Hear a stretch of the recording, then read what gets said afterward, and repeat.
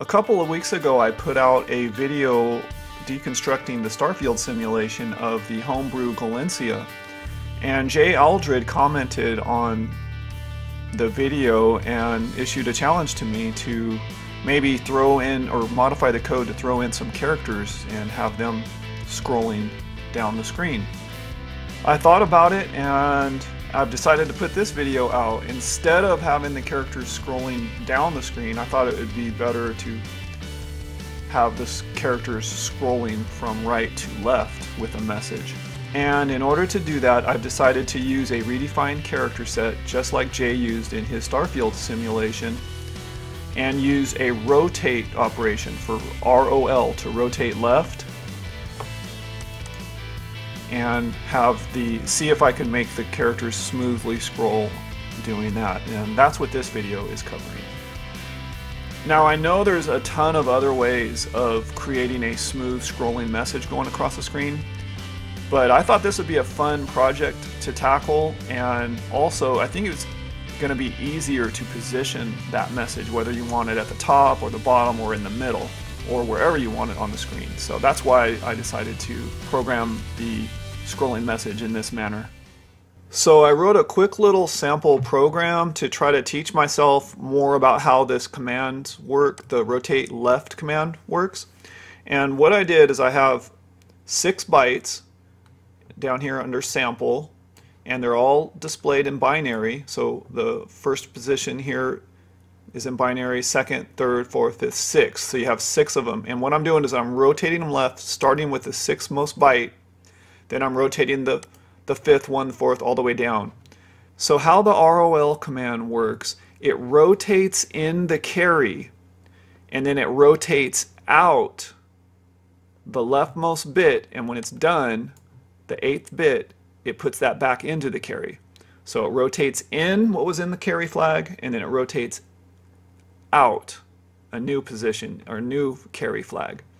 So if we clear the carry and we do the ROL, this bit that gets shifted in will be a 0. If we set the carry with an SEC command, then the rightmost bit here would be a 1 that gets shifted in. And what I did is I put a little comment here that shows after you do the shift what the bit positions would be.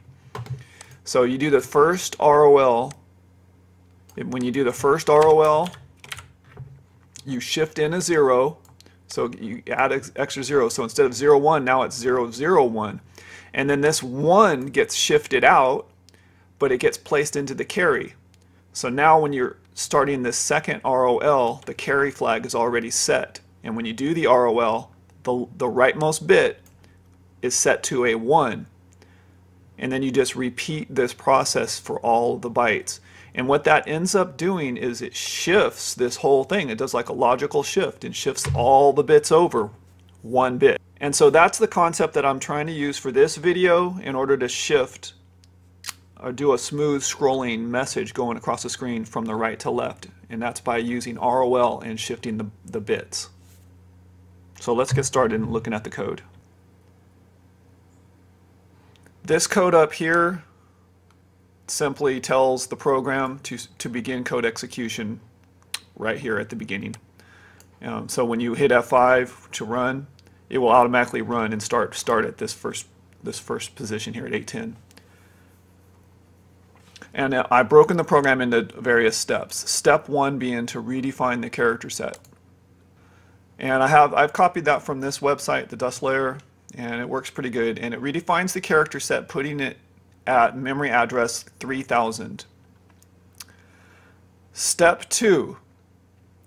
In order to scroll a line, you have to redefine some characters. And looking at the character editor, I decided to redefine the characters starting at position 64. So starting from here, I went from there and then went down 40. So there's 40 characters on the screen. There's 40 characters going across the screen on the Commodore 64. So I'm going to redefine 40 different characters and then place them in a line going across the screen.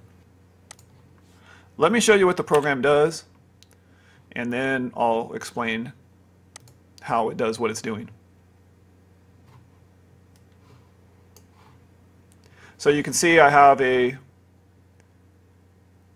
smooth scrolling message going across the screen. And that was the ultimate goal. So this is the spoiler here. And now I'm going to show how I kind of went about doing this. So when we get to, when you first start the program, this part right here, if I comment this out, then you'll see a bunch of you'll see instead of a blank space at the beginning, you'll see a bunch of characters there. See how they're scrolling off? So all I was doing is erasing that content right there, so you don't see that at the beginning. So this is just a quick loop starting at 3200. I know these values are hard-coded, and I'll come back to that. We'll try to eliminate these hard-coded values. But that's where, that is 64 times 8. So we were in the character editor down to index 64. Each character has 8 bytes. Each line here going across is 1 byte. So that's byte 1, byte 2, byte 3, byte 4, all the way down to byte 8. So when you do 64 times 8, your first character that I was going to redefine starts at 3200 in hex. So I just zero it out, and since I was doing 40 characters across, 40 times 8, it's a little more, I think it's 320, so it's a little more than 255. I actually had to do 2 loops. So one loop for the first 255, and then another loop to get the remaining characters blanked out. Step 3 is to place the characters. It says in the bottom row here, but at first I had it in the bottom row. But just to put the characters on the screen.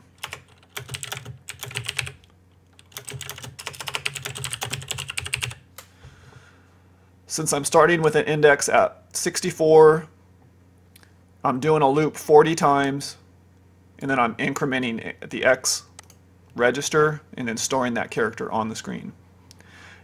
We can adjust which line on the screen, which position. So if we wanted to, we can make this 428 and have it go down 1 line.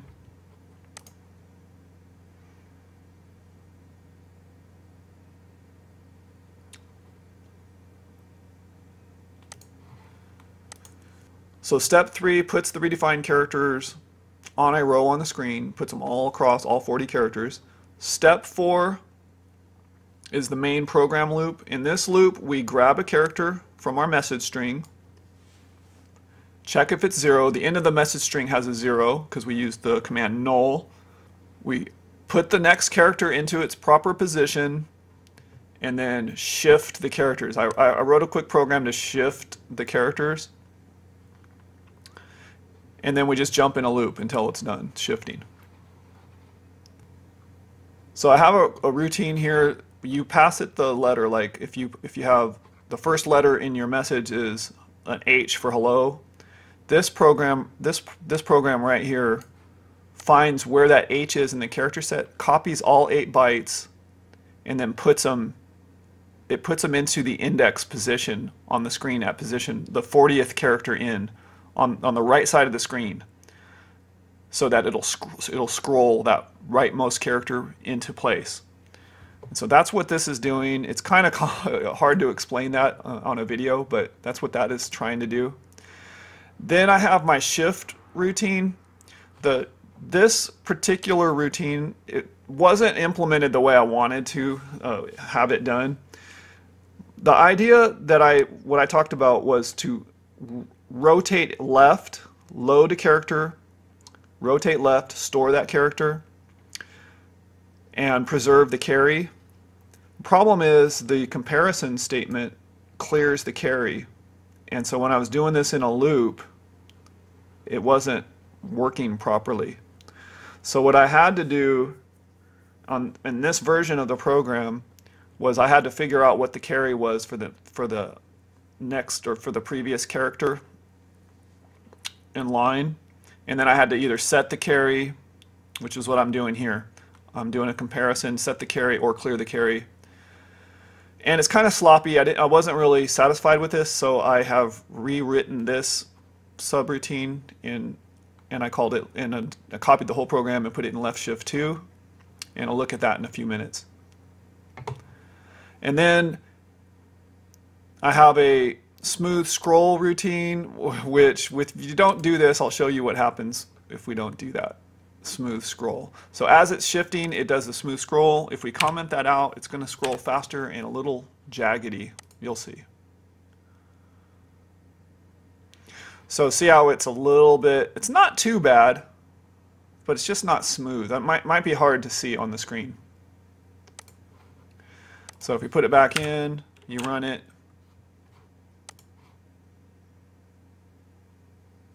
nice and smooth.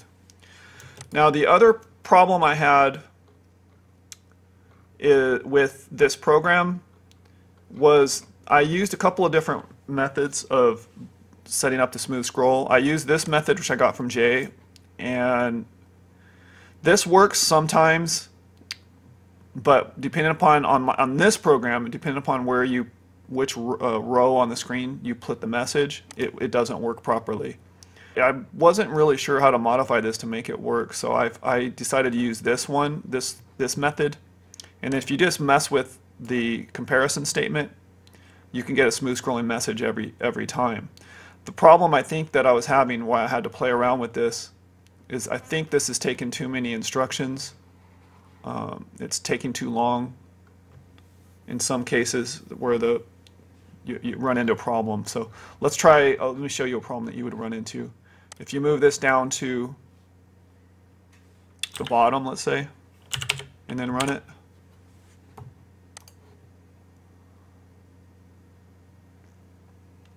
See how there's a little degradation right there? And that you can eliminate that by, one of the ways you can eliminate that is by messing with this value here, and you can get it to work. But that's not the focus of this program, and I just wanted to point that out. Now moving on to my left shift 2 program. In this one, the idea was I want to go back to how I did this program, how it just has all the ROLs in a row and not have to worry about setting the carry or clearing the carry within a loop. And so that's when I came up with this program. And so I did a little macro that does 40 rotate lefts for each byte on the screen, starting from the rightmost, the farthest one away, the top character. So I had to do it in increments of 8. So let me see if I can't.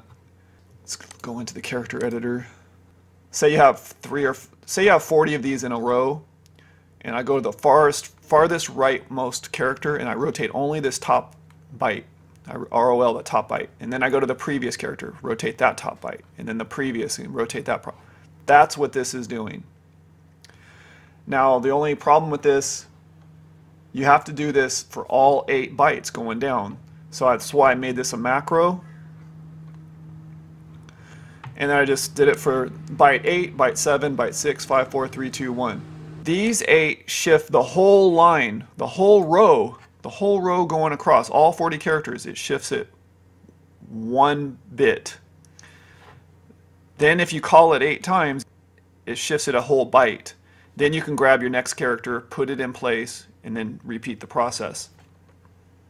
So that's what I do in this program, and it's laid out the same way. You have your character set on the step 1. Step 2, erase the redefine characters in place on the screen so we don't see it. So we don't see them scrolling. And then on step 3, we display the redefined characters. Step 4, this is basically the main program right here, the main program loop. So you get your character from the message,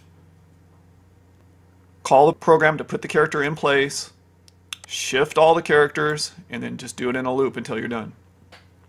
And then this is a program return. And then the message is at the bottom of the program. And you can put whatever you want in the message, and it basically runs the same way. Let me run it.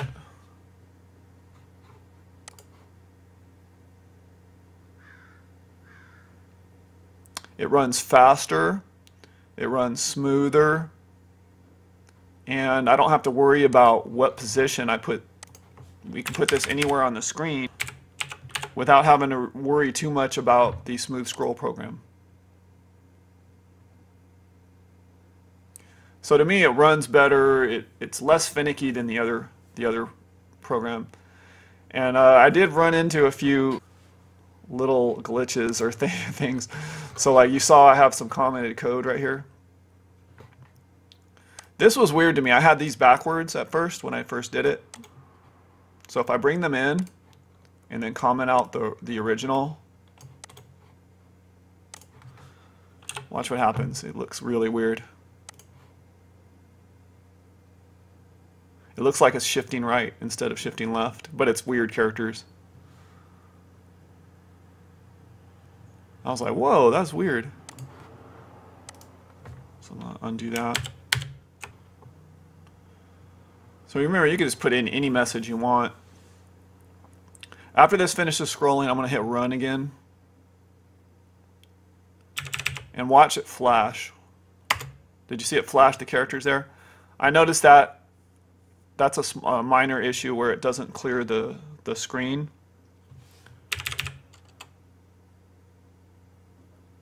So either you clear the row that it's on, you clear that line, or you just clear the entire screen. So in order to fix that, if we just do a command up here,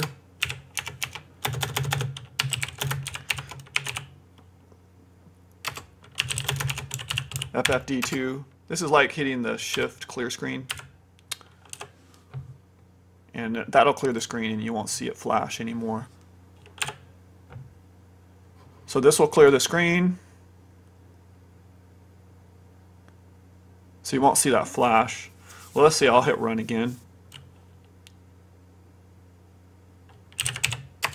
And just clears the screen so you don't see anything. And then let's take this smooth scroll out just to see what it looks like in this version of the program. If we don't do any smooth scrolling program.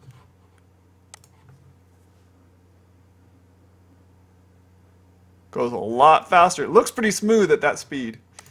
So then let's put a delay in. I have a delay program instead of a smooth scroll.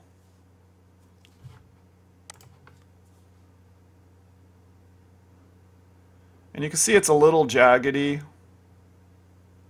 It scrolls fairly smoothly, but you can play with that speed of that delay.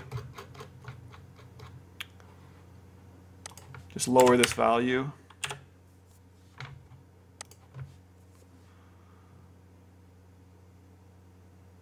And to me, it's not as smooth, so I just threw it in there to see what it would look like. It's smoother than it would have been the other way.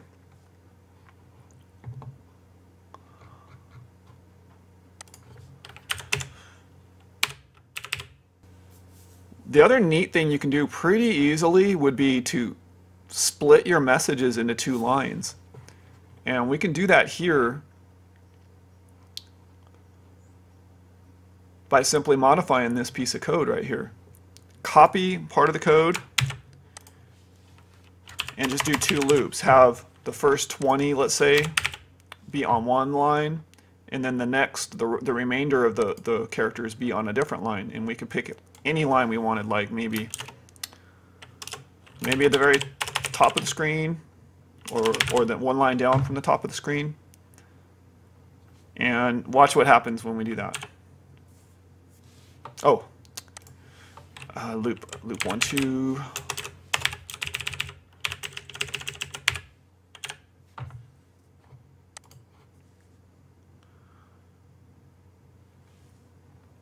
So you have, if you did it right, you could have actually two messages going across at the same exact time.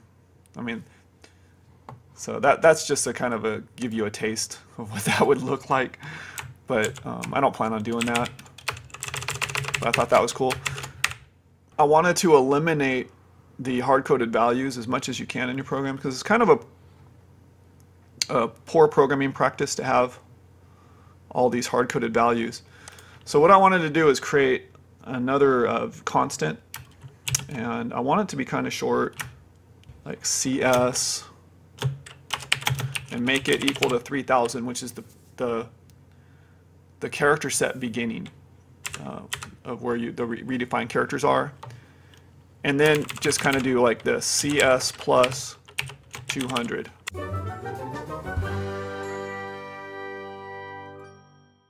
Sure it still works.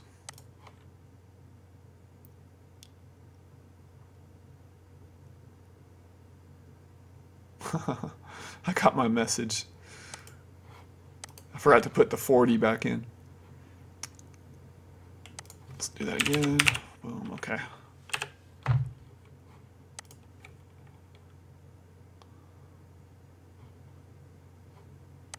Okay. And then just follow it down the line. So we have CS is at 3000. I want to load the high byte of CS. Let's run that. Make sure that still works.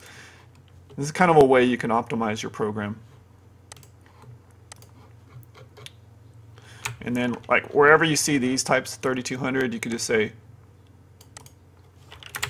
CS plus 2000 or 200. And then ultimately down at the bottom of the program, you would want all of these to be redefined. I'll do a few of them.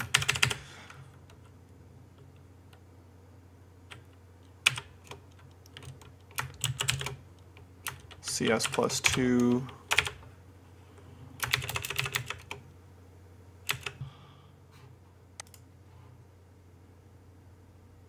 Yeah.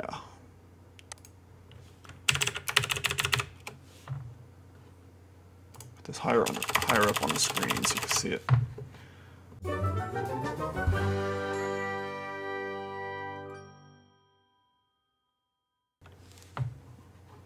And you get the idea. And then if it goes to 33, you just do a plus 3.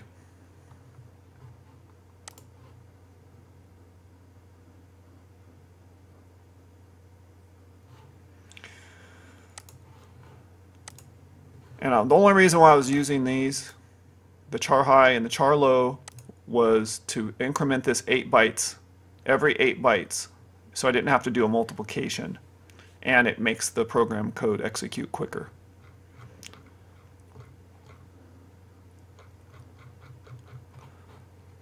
I'm going to change this back to, let's put it to the top of the screen. I wanted to thank everyone for watching, and I had a fun time writing this program, and I will be posting this code on my GitHub. I want to thank Jay Aldred for the idea and the push, and this was a fun project. Thanks for watching.